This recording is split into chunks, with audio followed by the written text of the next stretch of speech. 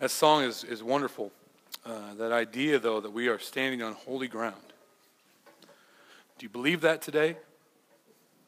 Do you believe that this room, these four walls, carpet and chairs, do you believe that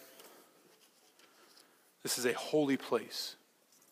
That that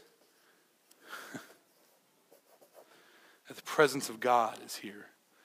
That's what makes a place holy. Not what we do, not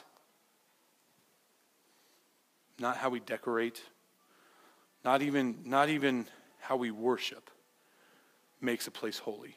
It's strictly the presence of God.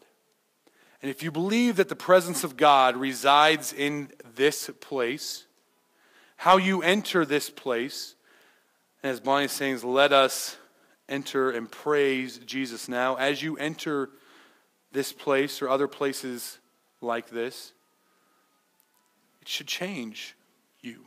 It should impact you. It should be different than when you walk into Subway later today, or Pizza Hut, or Walmart. Amen. I hope your heart is different when you're in this place than when you're in somewhere else. Now, the beauty of Jesus on the cross and the Holy Spirit, to continue on with that thought, is that the Holy Spirit has come back from heaven into our hearts. So no matter where we go, there is the presence of God. Amen? Do we believe that today as well? That while this place is holy because this is where God resides, Jesus, through the power of the Holy Spirit, resides in our own hearts if we have asked Him to come and be in our hearts. And if that's the case, even when you walk into Walmart, there God is. Anybody walked into Walmart recently? It's tough. Tough to have Jesus, right? I put a picture out on Facebook yesterday that got some funny laughs, but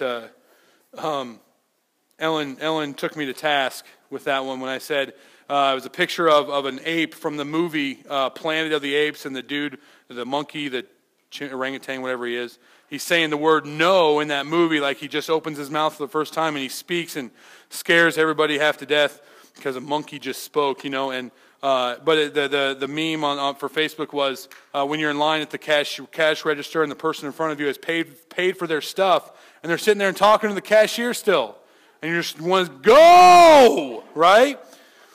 And Ellen said that I needed to read about the fruit of the Spirit and patience, and go, Ellen. Jeez. Whatever. God is good all the time. And all the time, God is good. We normally have been putting up the last couple months, I think, we've been putting the scripture that I read up on the projector because I know not everybody has a Bible. And if that is true, if you don't have a Bible, would you talk to me? And so I can get you a Bible. But not everybody brings their Bible to church. In fact, funny story, it's a good thing I'm a pastor that has an office full of Bibles because I had to go to my old Bible because I didn't bring my Bible today. So I can get away with that, though, because it's right there. But I'm not putting them up on purpose because what we're going to talk about today is a tough subject. Monica alluded to it. We're going to talk about stewardship. And every time a pastor says, okay, we are going to now talk about stewardship, everyone goes, oh, he's going to talk about money. Oh, he's going to talk about tithing. Oh, he's going to talk about money again. And I'm here to tell you today that stewardship is so much more than money. Stewardship is so much more than tithing. Stewardship, the definition of it, is taking what you have been given and doing well with it, right? So that's the overall idea of stewardship. We have, on our church board, we have a head steward in the Church of the Nazarene, we call him, because he takes or she takes everything that comes into the church and does well with it. Okay, so whether that's resources, whether that's gifts through money, whether that's through facilities and how we manage things, no matter what it is, whatever God has given you, the idea of the spiritual discipline of stewardship in your own life is what you do with what God has given to you. Now, what we're going to talk about today is how do we give back to God and how do we give our best to God. I said it earlier, we sing the song, I Surrender All, right? That's one of my all-time favorites. Anybody else like that song, I Surrender All? All to him I freely give, right? I owe it to him because of what he did on the cross. And because of what he did on the cross, I surrender it. I give it back to him. And we live our lives differently than that. I was talking with some people before the service, and I said, I'm probably going to offend some people today. And so I'll apologize ahead of time. My wife's probably shaking her head right now and cringing because my email is rachel.montes@geonetric.com. Just kidding, sweetheart. Don't send her any hate me email for me, okay? But did anybody win the lottery? Okay. $1.3 billion, I think, is the new amount on that, right? That's insane. That's insane. So that means that the Iowa lottery, or it's a national thing, right? So the lottery people are going to be able to award somebody $1.3 billion of profit. Okay. They got to pay their employees. They got to pay all kinds of overhead for their cost of doing business, right? They're not in it just to give away all the money. So more than $1.3 billion has been spent towards this total, okay? Now, I'm not here to tell you, and I want you to know this is coming from a man who has had an addiction to gambling, okay? I've been very upfront about that. I have done that in my life. The Powerball is not something I ever did. I always thought that was kind of silly. But I'm willing to bet that across churches all across this country are people sitting in congregations who have given more money to try to win the lottery than they've given to church. Okay? I want you to just think about that. And if you have the money to give to try to win the lottery, if you've got all your debts paid, you don't have anything that you got to worry about financial wise, I don't think it's the best choice. But there's nothing in the Bible that I can point to that says that's a sin. So I'm not saying that at all. What I'm talking about today is giving God our best.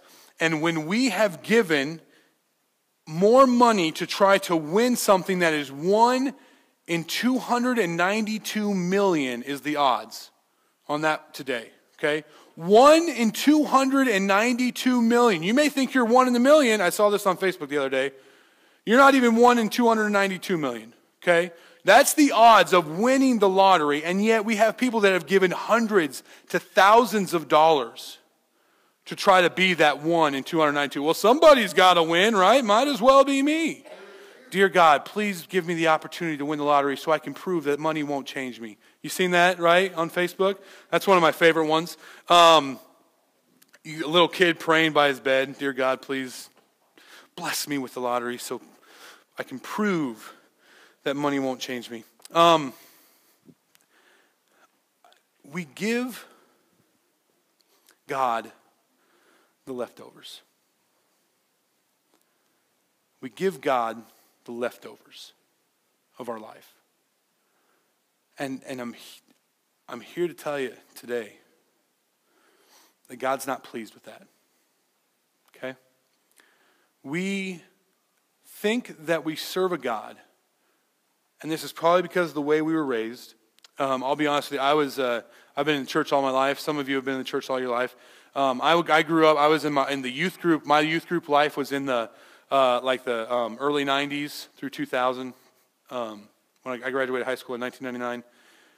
So that was my time in youth group. And during that time, churches were changing. They were trying to really be grabbers of people's attention, and they were trying to do these big, grand things to draw a crowd. And youth groups were no different. They'd hire a big big name youth pastor, and they'd come in and they'd start their own worship band and do good things like that. And they'd play games, instead of teaching the Word of God, because they want to draw a crowd, and they want to say, and so they get time to worship. And sometimes you get there, and this is my youth group experience because I went to a medium-sized church, but they would try to get us to sing, right, on our youth group time.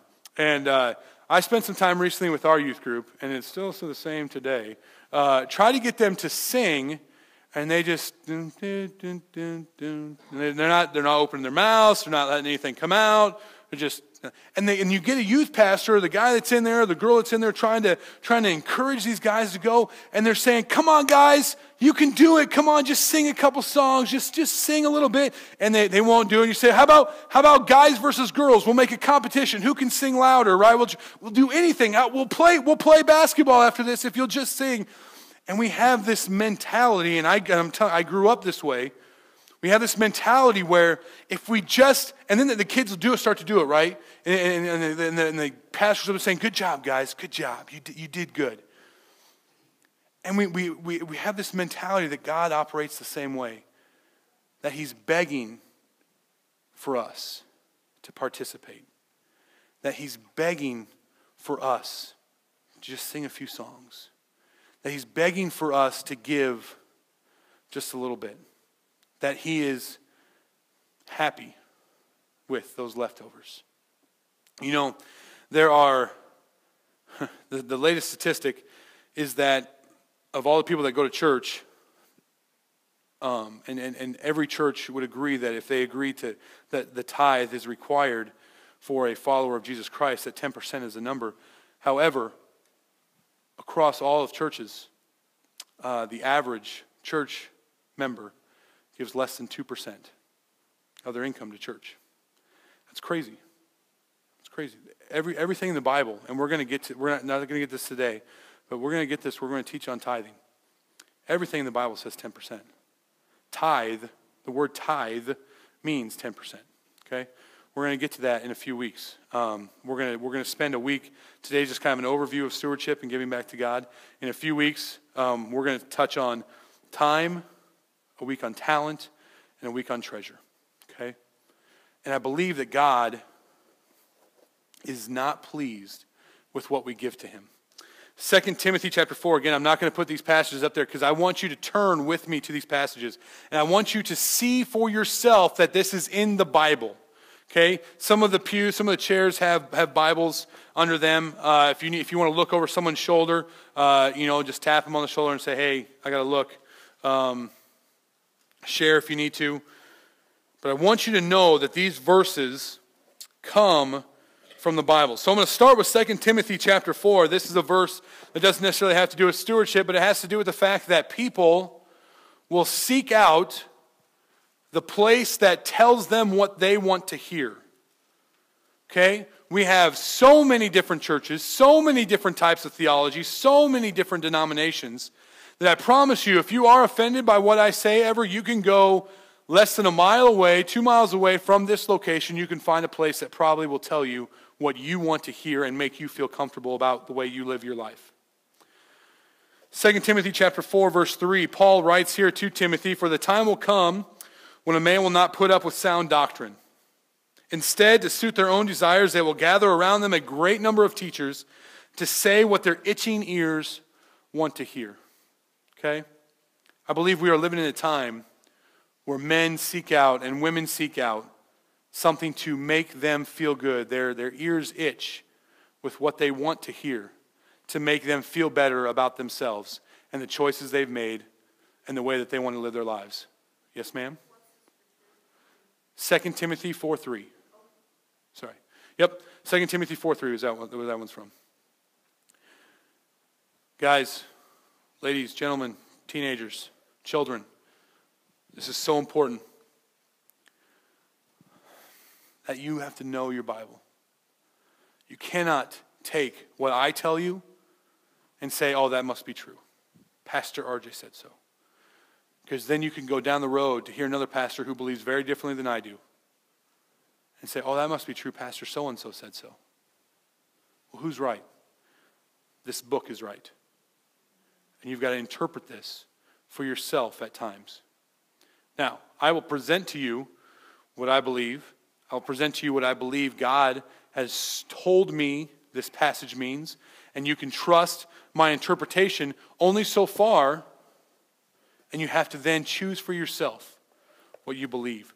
And if you disagree with me, and your first thought is to go somewhere that you can hear something that does agree with you, you're doing a disservice to yourself. Because God is not pleased with men and women who seek to have their ears tickled,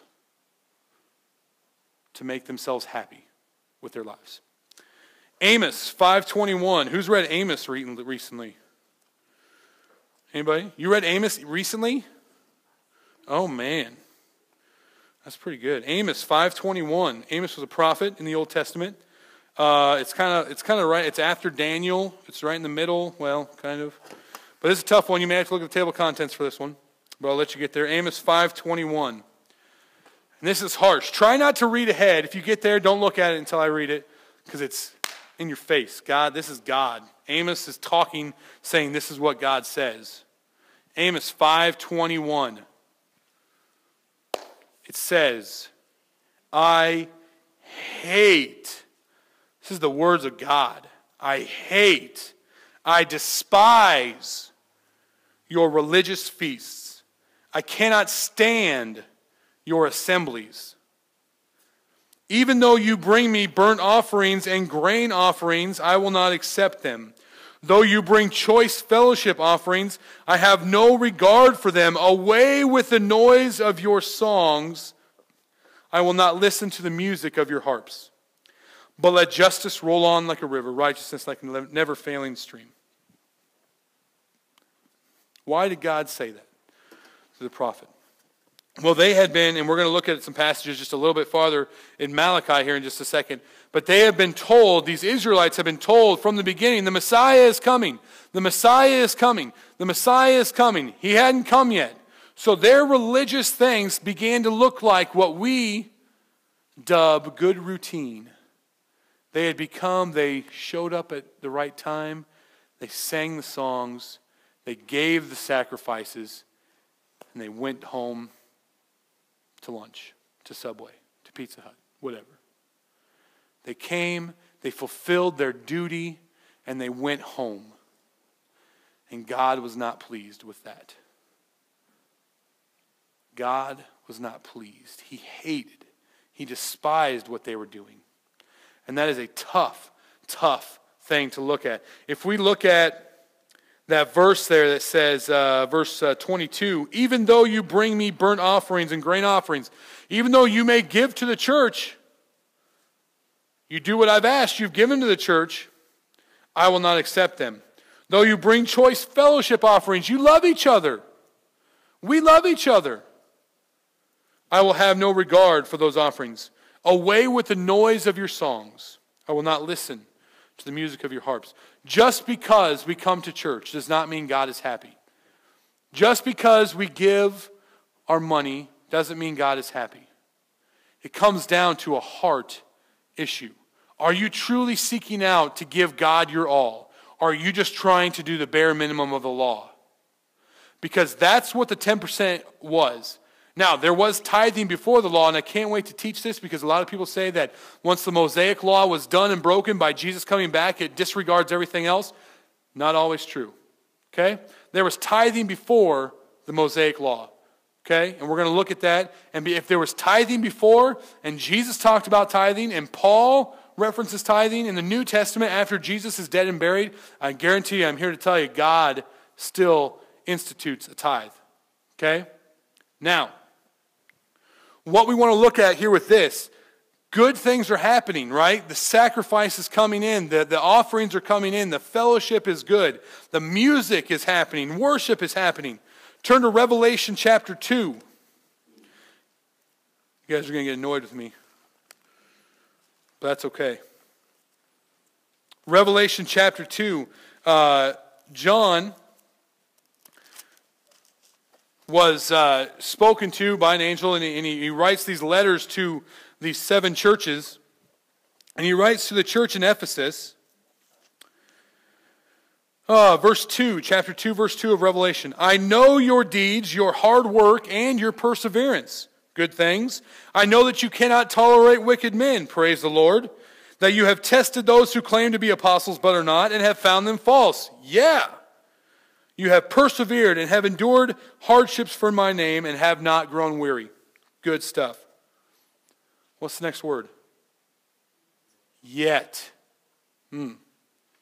Yet I hold this against you. You have forsaken your first love. Remember the height from which you have fallen. Repent and do the things you did at first. If you do not repent and do the things you did at first. If you do not repent, I will come to you and remove your lampstand from its place. But you have this in your favor. You hate the practices of the Nicolaitans, which I also hate. Okay? God saw good things happening. The church is doing good. Guys, we're doing good. As a church, we're doing really good. Good things are happening. Kids are coming to know Jesus Christ. Adults are giving their lives or even renewing their lives, refreshing their commitment to God in this church, in this place. Praise the Lord. Hallelujah. Amen. However, if we allow ourselves to get like this church in Ephesus, where we're just a machine that's working through everything, and we're not remembering our first love, which is Jesus Christ on that cross, we're missing the point. We're missing the point. How many churches that run thousands and thousands of people?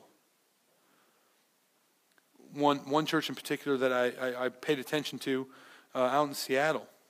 15,000 people in their church through 7 or 8 different campuses that they had. Pastor goes under fire for some things, resigns, walks away. Less than 4 months later, 15,000 people have to find new churches because they were just a machine that just continued to do what they did, and they weren't in love with Jesus Christ on the cross. And they had to walk away. There was nothing left because one man left. That's insane. And if that's the type of church that we have, we're in trouble. Malachi chapter 1. And this is the main scripture for today. Malachi chapter 1. Most of you, if you've done any kind of studying of the Bible, may know Malachi as the chapter, the book of the Bible that pastors talk about when they talk about tithing. I'm going to use it today to talk about giving God our best because it's what God says. This is why I want you to read this out of your own Bible. I don't want to just put it up on a screen and you say, oh, RJ must have. That's what RJ says. No, this is what God says. Malachi chapter 1, verse 6 is where we're going to start. We're going to read through the rest of the chapter. A son honors his father and a servant his master. If I am a father, where is the honor due me? If I am a master, where is the respect due me? Says the Lord Almighty. God is already questioning the Israelites' respect of him as their father and master. It is you, O priests, who show contempt for my name. Now he's talking to me. But you ask, how have we shown contempt for your name? You place defiled food on my altar. But you ask, how have we defiled you?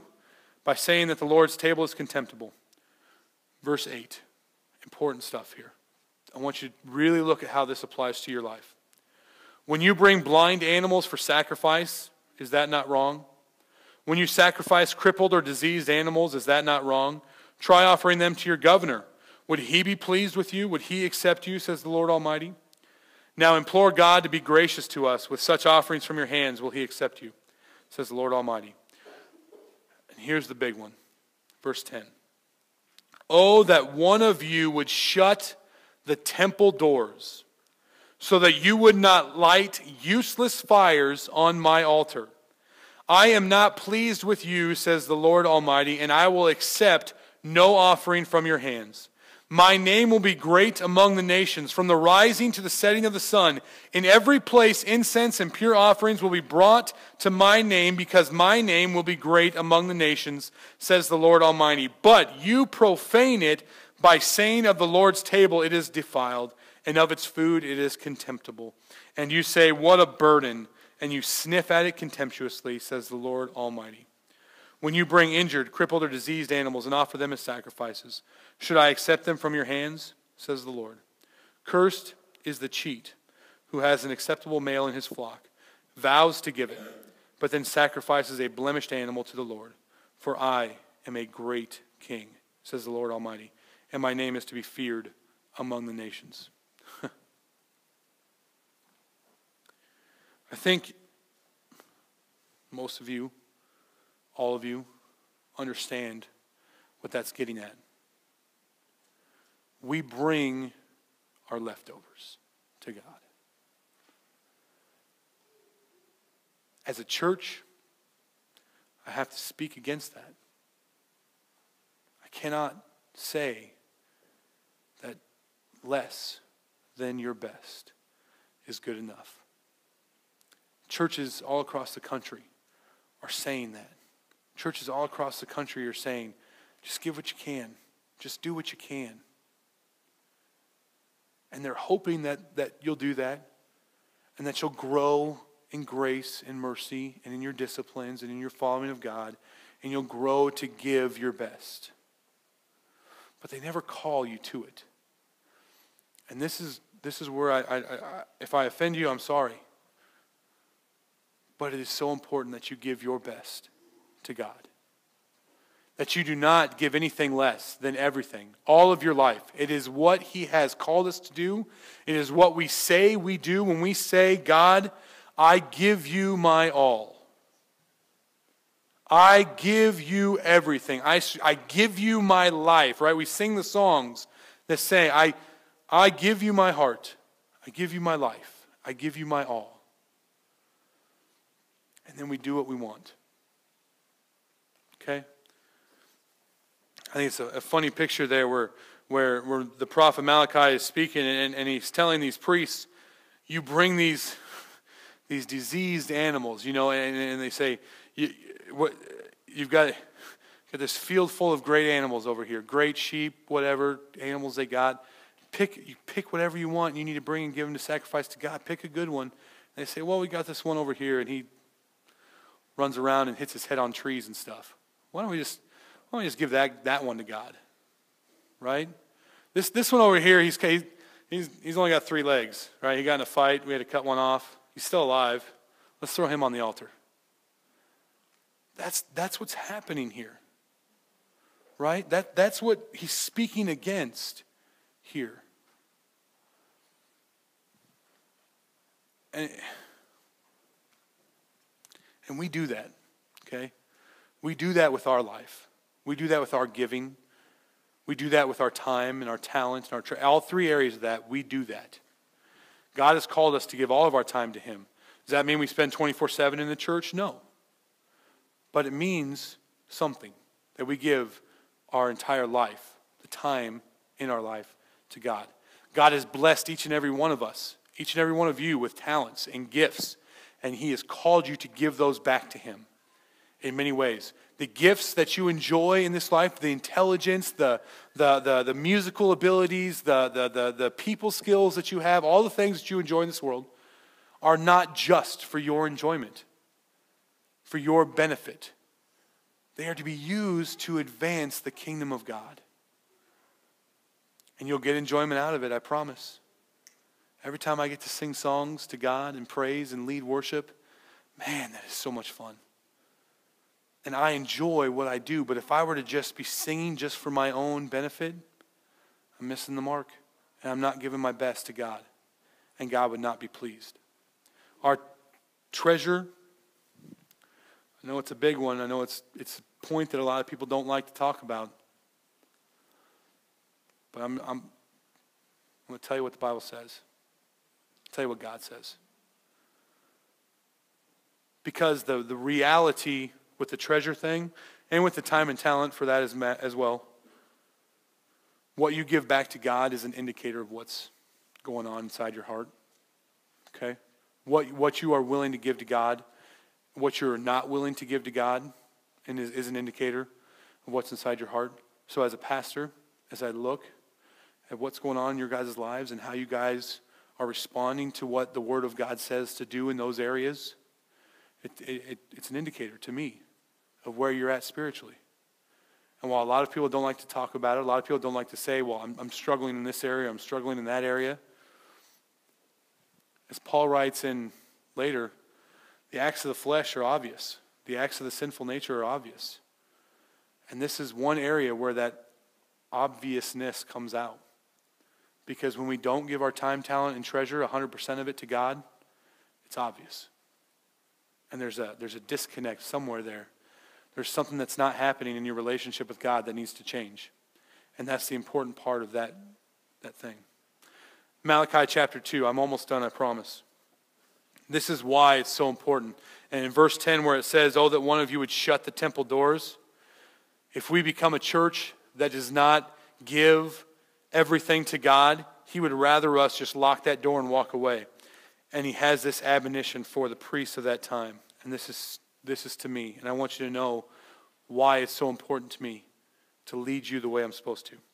Now this is an admonition is for you, O priests. If you do not listen and if you do not set your heart to honor my name, says the Lord Almighty, I will send a curse upon you, and I will curse your blessings.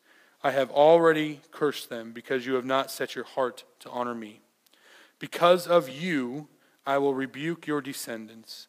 I will spread on your faces the offal from festival sacrifices, and you will be carried off with it. Some of you may have more modern speak than that in your Bibles, where it says, I will rebuke your descendants. It says, I will curse your offspring. I just had a son, right? So this hits close to me right now. I will spread on your faces the offal from your festival sacrifices. They sacrificed animals. I'll leave it up to your imagination what you think the word offal means. It's not good. God himself is saying that he wants to spread that stuff on the faces of priests who do not honor him with how they give back to God. So I'm going to take this pretty seriously, okay? Because I don't want that to happen to me. But I also want God's name to be proclaimed and for him to get the glory. I don't do anything out of fear. I take it as a warning, and I say, I'm going to give everything I've got to the one who first gave to me. And my call to you today is for you to do the same.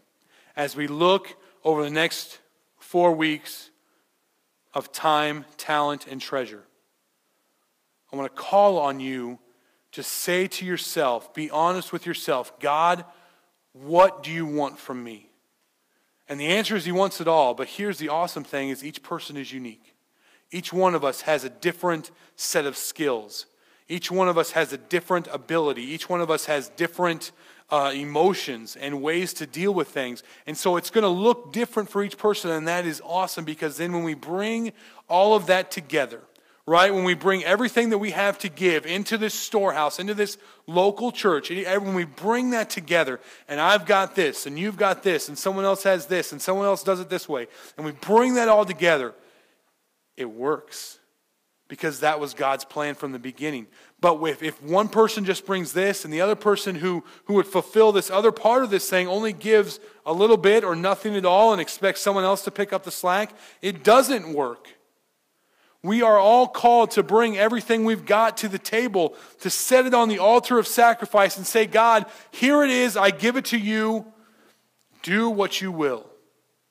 And when we do that, I promise you, that he is going to take that, bless it. We're going to look at verses to come. He says 30, 60, 100 times over. He is going to bless that. Are you willing to trust him? Are you willing to take that step into the sea? If we read the story of the Israelites crossing over the sea of the Red Sea, those priests, they had to step into the water first. You ever heard that old gospel song, Step Into the Water, wade out a little bit deeper? You got to get down into the water and then the waters departed. When those priests who were carrying the ark across, they stepped their foot in, and then the water started moving. Okay? They didn't stand on the side saying, he said he'd move the sea at this time. God, what are you doing? I'm waiting. Still waiting, God. You got to take that step. You got to step out in faith. And when you do, the waters depart. And you see the blessings of God. Takes that step of faith first. Are you ready to take it? In 2016, are you ready to take that leap of faith that we're talking about? All year long, we're going to talk about taking a leap of faith. And we've got to start with our own spiritual disciplines. We've got to start with talent, time, and treasure. God is good. God is faithful. And he will bless what you give back to him. I promise. We're going to have testimonies over the next few weeks from people. I've talked to several people already, and we're going to have some testimonies, and they're going to share what God has done in their lives when they've been faithful with their talent, time, and treasure, and how God has been faithful back to them. I would encourage you to be here every single week. Let God work in your heart and show you how you can be better and more pleasing to Him, because it glorifies Him, and I promise you it makes your life better. God's not going to call you to do something that He can't bring you through. Amen. Let's stand together. Close with a word of prayer. Thank you for letting me take a journey through the Bible a little bit. We're going to do more of that over the next few weeks, and it's going to be good. God has a plan. It involves every single one of us coming together, and Grace Pointe Church of the Nazarene in Davis County will explode for God if we do this, if we buy into this. Heavenly Father, Lord God, we love you. We praise your name. We give you the glory, Heavenly Father. And Lord God, I pray that we would be a church that you look down upon and say, that is a church that is preparing people to be the bride of Christ. That is a church that is preparing people to be disciples that can stand on their own 2 feet and say, I don't need the baby food anymore. I can take the spiritual chunks of meat and say, this is what I'm going to do with my life, and I'm going to go do it. Lord God, I don't want to be a church that you look down on and say, just shut the doors. Just lock it up. Get rid of it, because you're not pleased with what we do. Lord God, so I pray that we would give everything we have for you and for your glory. In your name we pray. Amen. Have a great day, everybody. Remember, no meeting here tonight. Get together with somebody.